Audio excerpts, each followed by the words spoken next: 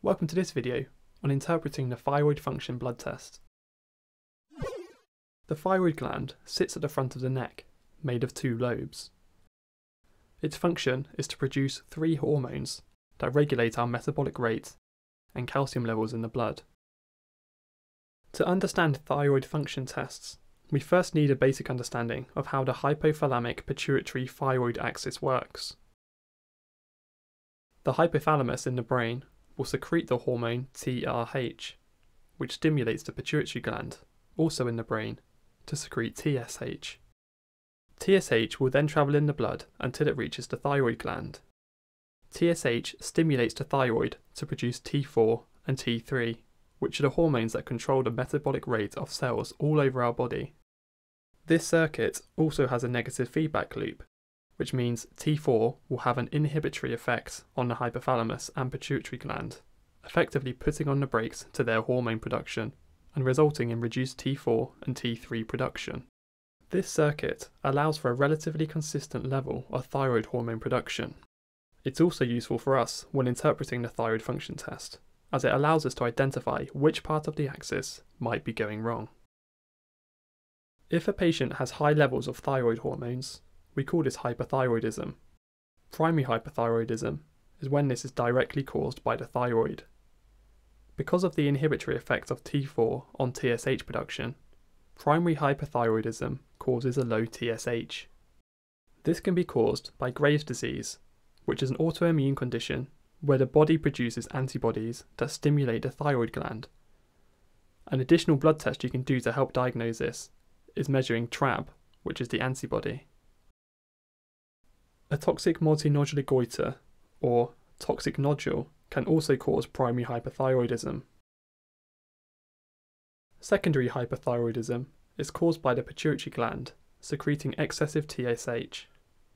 This is most commonly due to a TSH-secreting adenoma. Patients with hyperthyroidism can have a range of unpleasant symptoms. A simple way to understand why these symptoms occur is to imagine what you would feel like if all your cells were working fast, burning through calories and producing heat. This is what's happening in hyperthyroidism.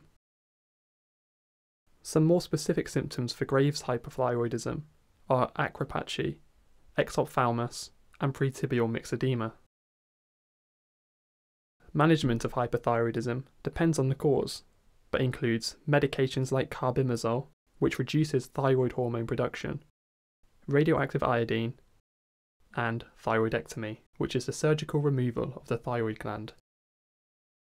Having low levels of thyroid hormones is called hypothyroidism. Primary hypothyroidism is a problem with the thyroid itself, resulting in a high TSH level due to the negative feedback loop.